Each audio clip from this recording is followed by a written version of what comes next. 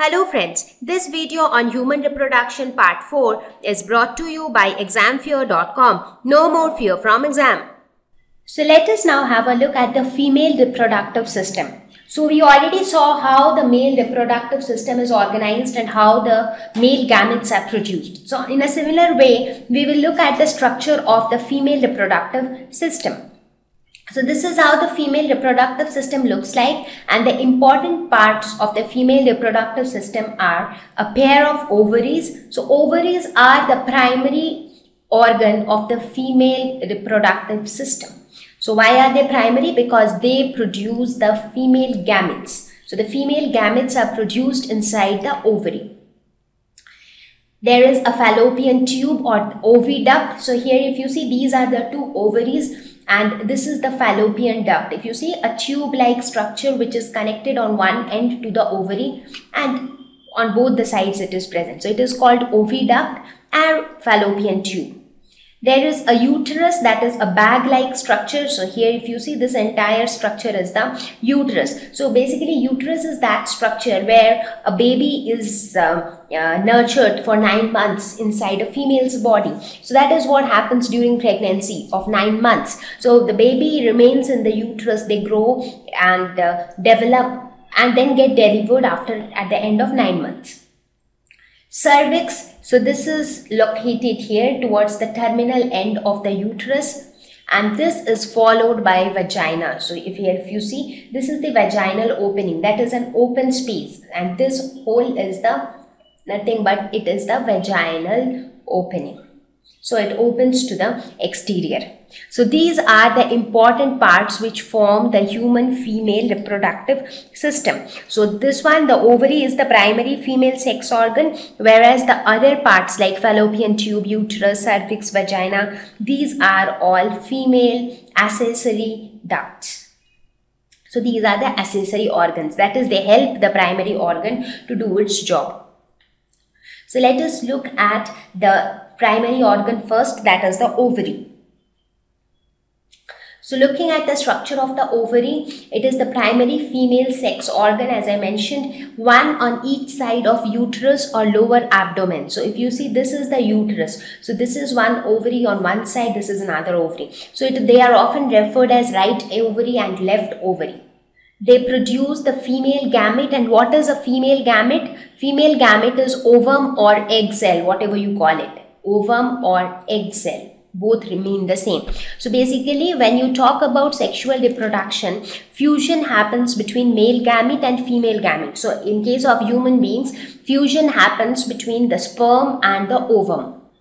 So this also secretes female hormones like estrogen and progesterone. Like how we had the male hormone testosterone, similarly we have female hormones, that is estrogen and progesterone, and they are also secreted by ovary. Now why do we need these hormones? Progesterone mainly helps a female during the delivery. That means when she is carrying a baby inside, so during the entire pregnancy period or the delivery of the baby. So all those things are taken care mostly by the progesterone hormone, and estrogen takes care of all the female reproductive activities taking place inside the body, starting from the secondary sexual characters in females like the breast enlargement or the appearance of hair in the genital area and the underarms, the menstrual cycle. So all those things are controlled by the female hormones.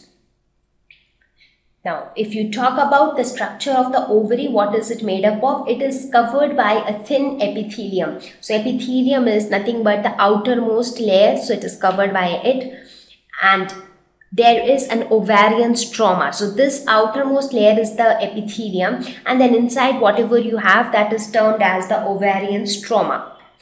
So this ovarian stroma is further divided into two categories: peripheral cortex and inner medulla. So the outer layer is termed as cortex and the inner layer is termed as medulla. So that is how the distinction is in most of the cases. Cortex mostly refers to the outer layer and medulla refers to the inner layer. So this is the overall structure of the ovary. Let us talk about the next part, that is the fallopian tube or the oviduct. So what does it do? So this one is the fallopian tube. So let us see what is its job. So it is also known as oviduct. Why oviduct? Because all the names then will be related, like ovary, ovum, oviduct. So that ways it is given another name as oviduct. This also exists in pairs. So here you have one fallopian tube and here you have the other one.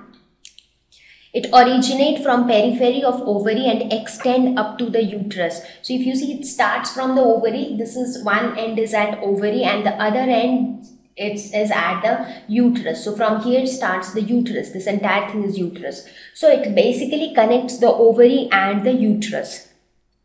But why does it connect the ovary and the uterus, and what is its purpose?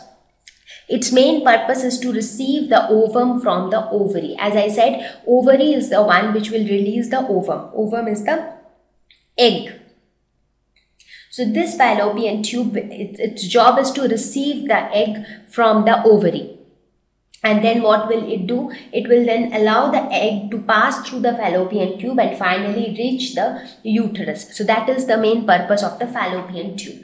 Now the fallopian tube is again divided into three regions. What are the three regions? Infundibulum, ampulla and isthmus. So these are the three regions into which the fallopian tube is divided. So let us see what are each of them.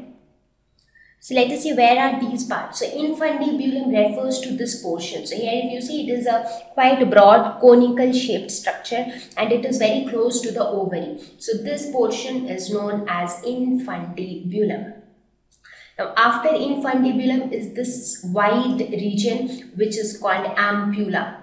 That is the middle region.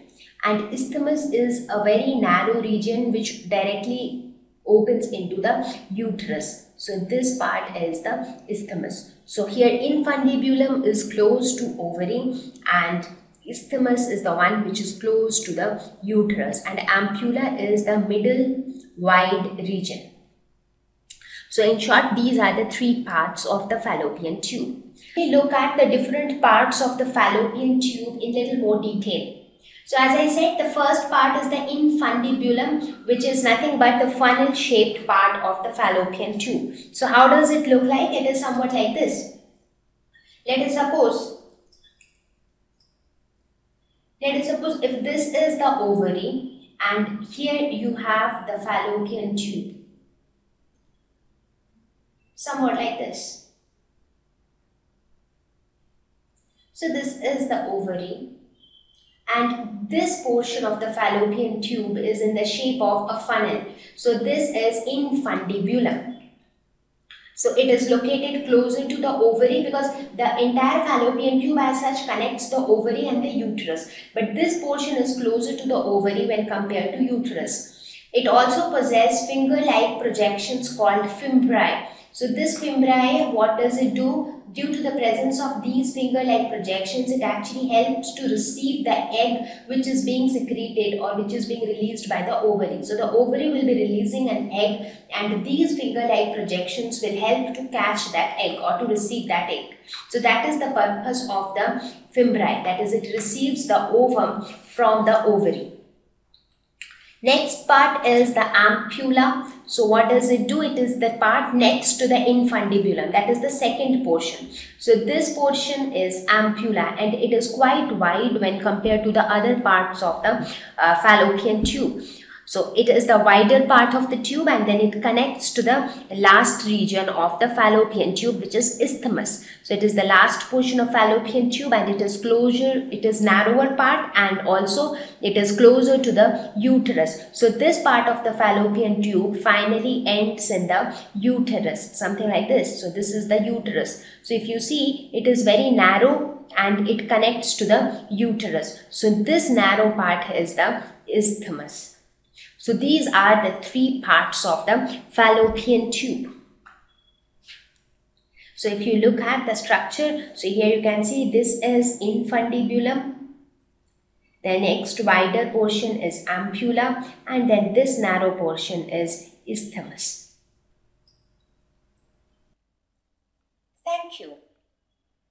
Please visit www.examfear.com to watch more videos, attempt free online test, get free study material, find tutors and mentors. Thank you once again.